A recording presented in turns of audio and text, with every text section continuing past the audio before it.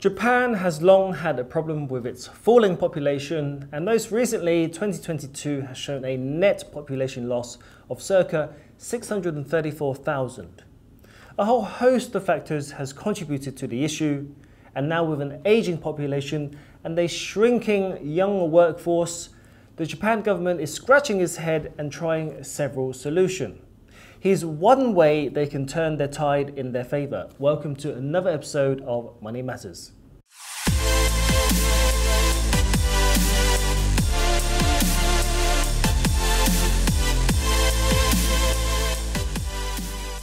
According to the National Institute of Population and Social Security Research, Japan's population will fall to 87 million in 2070. Thus far, it has been in decline for the past 15 years, peaking in 2008 at 128 million. The problem, or part of the problem, is a lacking birth rate, leaving a shrinking and aging population which is considered a liability as the workforce is less creative, less vibrant and energetic, and a costly upkeep for a population prone to more frequent health issues. On the other hand, some would argue a shrinking population is good for the world as a whole, in the sense that the world population is already a strain on the world's resources. The world population has now surged past 8 billion. But that's another debate for another day. From an economic viewpoint, Japan's government is trying various ways to encourage and increase its birth rate. Japan's Prime Minister Fumio Kishida warned that Japan was on the brink of not being able to maintain social functions as a result of the looming demographic crisis.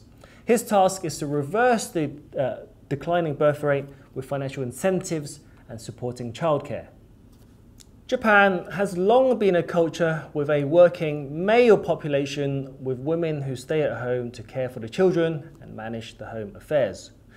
Graduates are trained with a promotion based on loyal years of service. The term job for life is the norm in Japan.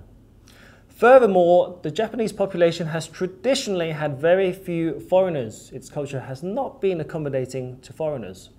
However, its population is seeing a net inflow, and this inflow is on the rise, up at around 160,000 in recent years, more than double that of just 70,000 in 2017. And it is expected that foreigners will reach 10% of the population in 2070. Hardly a large proportion, but a quadrupling of the current share.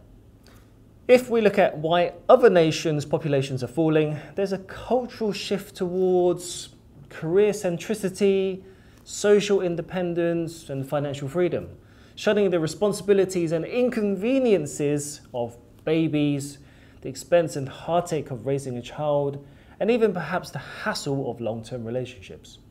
Or at the very least, they delay the steps towards marriage and family. You get my point. And now talks of an underpopulation crisis is starting to do the rounds. Europe has long been experiencing population decrease. Other developed nations such as the US have high net immigration, saving them from the same trend. China, partly through its success of the one-child policy, as well as the points mentioned earlier, has just started to see a decline too. India now has the largest population in the world at over 1.42 billion people, according to the United Nations. Now, I want to draw this to a close and keep this video short. Coming back to the issue with Japan, I don't believe financial incentives and support will drastically boost the birth rate. Certainly not in the short term. In a recent survey of 11,000 businesses, over half said they felt a labour shortage. A study has forecasted that Japan will face an 11 million worker shortfall by 2040. I believe that women are the key to the labour shortage. When needs must at this point in time, corporations must look towards a willing and qualified female workforce. They must move on from their centuries-old cultural traditions and realise that the solution is in front of them. The global labour force participation rate for women is 47% compared to 76% for men. In Japan, the female participation rate is around 54%, compared to 56% in the US and 59% in the UK and 62% in Australia.